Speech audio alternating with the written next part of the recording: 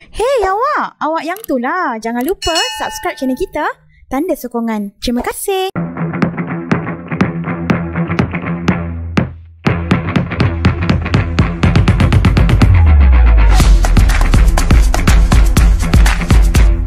Okay, example number 4. Let's continue. So we have a book of mass 0.25 kg is placed on top of a light vertical spring of a force constant 5000 Newton per meter. Okay, boleh keluarkan semua maklumat dulu. So this is the mass of the book and the spring constant is 5000 Newton per meter. So when the book is placed on top of the spring, so what happened? The spring will compress by 10 cm. Bila perkataan compress by 10 cm means that X is equal to 10 cm and it's equal to 0.1 meter. Okay? So if the spring is released, okay, selepas kita releasekan spring tadi, what happened to the book? Let's say the book will rise until certain position. So the question tanya kita, calculate the height of the book rise from its initial position. Okay, so let's try to sketch the diagram first. Okay, so let's say this is the floor. Okay, and then, okay, let's say this is the spring. Okay, and then we have a book here.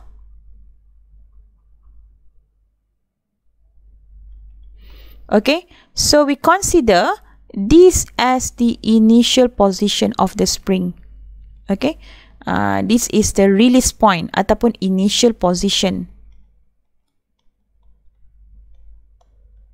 Okay, kita consider yang colour merah itu sebagai kita punya reference point. Okay, so what happen when the spring release? So dia akan contoh macam tu kan. Okay, kita tambah sikit lagi macam tu. Okay, so let's say the position of the book at this height. So kita nak kira from the initial position. So what is the height that can be reached by the book? Okay, so let's label H from here. Okay, so now let's start the calculation. Okay, so let's say this is the first situation and this is the second situation. So for the first situation, we can say that the spring is compressed. Okay. So kita akan ada elastic potential energy.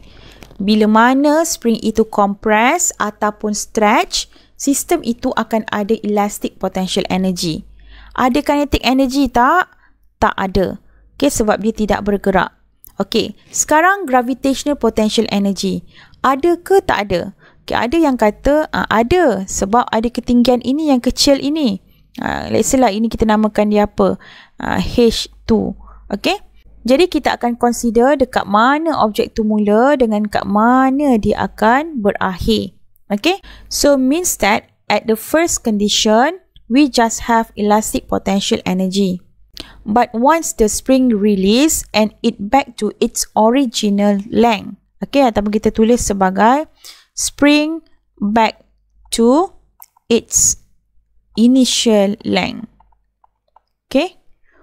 Untuk gambar yang kedua, dia tak akan ada elastic potential energy, tapi dia akan ada apa tu? Potential energy, UG. Sebab buku tu dah ada ketinggian daripada initial position sampai dekat mana book tu pergi. Okay, kat sini. So ada height. Okay. So now by using conservation of energy, initial equal to final. So we can write U as equal to UG. Okay. So half kx squared equal to mgh. Okay. So now we can consider, saya tak muat saya buat kat sebelah. H is equal to kx squared, okay, over 2mg. Okay. So let's substitute all the values. Okay, x must be in meter. Okay. And the answer is equal to 10.2 meter. Okay. So finish example number 4. Okay, example number 5. So here we have 60 kg bungee jumper jumps from a bridge. Okay, jadi kalau nak tengok saya lompat bungee masa saya zaman belajar dulu, boleh tengok dekat video ini. Okay, saya letak link dekat atas. Okay, so now she is tied to a bungee cord that is 12 meter long. Okay, so let's take out all the informations. So the initial length of the cord is 12 meter. Okay, so and falls a total distance of 31 meter. Okay, maknanya jumper tadi dia akan jatuh ke bawah dan means that L final, sebab dia akan reach 31 meter, means that the final length of the cord akan stretch until 31 meter. So dari sini kita boleh kira X. Okay, the elongation of the cord, which is L final minus L initial. Okay, so dia akan equal to 19 meter. Okay, kalau saya nak lukis, okay, contohlah saya ada, this is bungee jumper. Okay, so ini saya yang cuba nak lompat. Okay, so kalau ini dia turun ke bawah, okay, let's say lah this is the initial length, okay, of the cord. Let's say 12 meter. Tapi soalan kata tadi that the bungee jumper falls a total distance of 31 meter. Maknanya maknanya the bungee cord will stretch until So that's mean the bungee cord will stretch until this point. Okay? So maknanya height ini adalah 31 meter. Okay, so kalau L0 is 12 meter, yang kali hitam itu adalah tali yang asal lah. So maknanya dia akan stretch. Okay, maknanya dia akan stretch.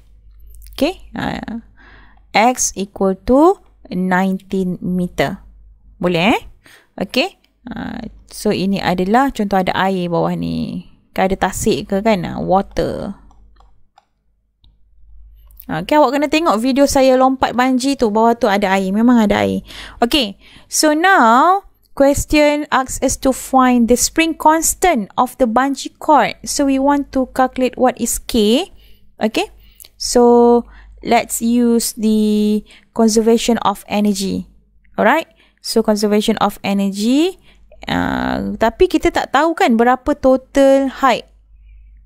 Kita tak tahu berapa ni. Okay, from the surface of the water. Okay, so letak capital H. Kita tak tahu berapa. Okay, tapi kita just boleh tulis dulu. Nanti mesti boleh cancel. Alright, so total energy initial equal to total energy final. Jadi sebelum bungee jumper ini lompat, okay, ke bawah, so dia akan ada gravitational potential energy. And then the total final energy lepas bungee jumper tu lompat. Okay, so dia akan ada, dia still ada height. Let's say kita namakan ini adalah H1. Macam tu. H1. Okay, so dia still ada UG. Okay, plus elastic potential energy. Kenapa ada elastic potential energy? Sebab bungee cord tadi dah stretch until 31 meter. Okay, so kita tulis MGH. Saya letak capital H referring to the initial height of the bungee jumper equal to final height MGH1. You can see here. So bila the bungee jumper reach this point, so the height of the bungee jumper from the surface of the water is H1. Okay, water ke tanah ke suka hatilah boleh letak. So akan jadi MGH1. Okay, plus half KX squared.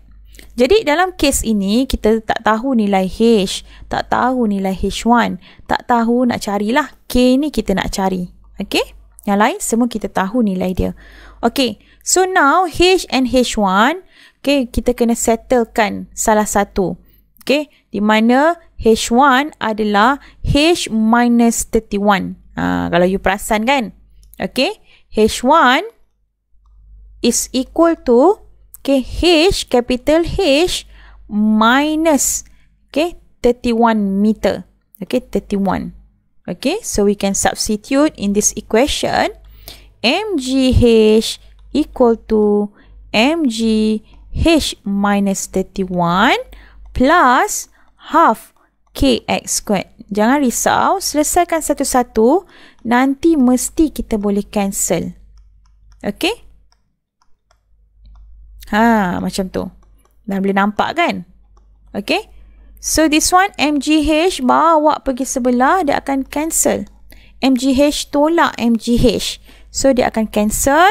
So kita akan dapat 31 mg equal to half kx squared. Therefore, K kita dah boleh kira, it's equal to 31 times, mass is 60, 9.81 times 2 over X is the elongation 19 meter. Okay, baca soalan bagi dalam meter ke sentimeter. Kalau dalam meter tak perlu tukar lah. So the answer is 101 Newton per meter. Okay, so dah dapat jawapan. Okay, so part B. Okay, soalan suruh kita buat apa? Calculate the maximum acceleration experienced by the jumper. Okay, so kita tengok sikit dekat B ni. So tadi dia dah naik sini. Okay, dia terturun bawah sampai sini. Ini badan awak lah. Okay, alright. So, draw the free body diagram. So, kita ada wake, which is downward. The wake of the bungee jumper. And then at the same time, okay, bila kita dah turun sampai ke bawah, sampai maksimum, okay, so there is a restoring force. Okay, ingat restoring force? Okay, so restoring force is opposite direction. Jadi bila bungee cord ini dah stretch sehingga maksimum, so automatically A adalah upward sebab bungee cord tu tadi dia mesti akan patah balik ke atas kan. Macam you tengok orang bungee jumping, kalau you nak tengok, you boleh tengok yang saya lompat tu. Okay, dia mesti turun sampai maximum stretch and then dia akan patah balik ke atas. So, the direction of A is upward. So, kita nak kira ni berapa maximum acceleration experienced by the jumper. Okay, so we need to know that at this point, okay, saya tulis. So, saya tulis at this point, cord is stretch until 31 meter. Okay. So, we can write the equation total Fy equal to MA sebab dia dah nak bergerak ke atas semula lah. So, kita nak kira A tu berapa. Okay. So, Fs plus negative W equal to MA. Therefore, Fs, okay, equal to MA plus Mg. Okay. So, kita nak cari MA kan sebenarnya. So, tak payah tulis yang ni lah. So, kita A kan. Kita padam. Okay, kita tulis A equal to Fs minus Mg. Okay, minus W over M. Where Fs is equal to Kx. Remember? Okay, so kita masukkan Kx minus Mg over M. Okay, so masukkanlah nilai K yang kita dah dapat tadi. So, X is 19 minus 60 times 9.81 and the mass of the bungee jumper is 60 kg. Okay, therefore, saya tak muat saya tulis kat atas acceleration is equal to 22.2 meter per second squared. Okay, so the maximum acceleration experienced by the jumper, okay, bila dia dah stretch until 31 meter, okay, so dia akan melantun balik ke atas. Okay, dia akan rebounce back upward. Okay, rebounce back upward. So A is equal to 22.2 meter per second squared. Okay, so finish example number 5. So kita akan proceed dalam next video dengan example number 6 and number 7. Okay, so see you in the next video. Bye bye.